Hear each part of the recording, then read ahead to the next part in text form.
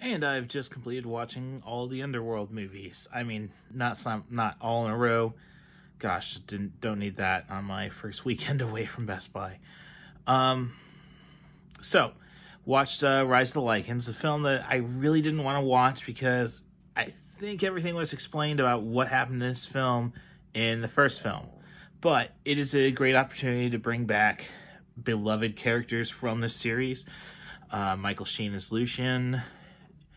Bill Nighy, why would you ever reject a film with him in it? And I can't remember the name of the actor who plays Tanis. Sorry, I only got 2 minutes and 20 seconds to try getting all this done. And, rely on my phone primarily for IMDb. So, this is directed by the former creature, and I guess still the creature designer, at least through this film, of the series. And it's pretty just straightforward. You kind of get this moments of slow motion 3D stuff that I suspect was what the call was in terms of direction there. It's just very much paint by numbers, and after watching the Underworld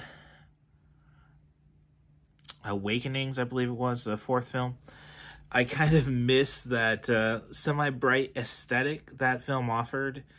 This is all your blues, your grays, the New Zealand you didn't particularly want to see, I suppose. But it still still has that Underworld feel. So if you're a fan of any of the other movies, this is worthwhile. And it doesn't leave you asking, well, no, these movies disprove that portion of it. So, better than a Star Wars? No, I won't say that. I still hold the Star Wars prequels probably in higher regard. But this is not a bad feature by any stretch of the imagination. It's definitely for the fans. And perhaps this is the right entry point to the series to those who aren't fans.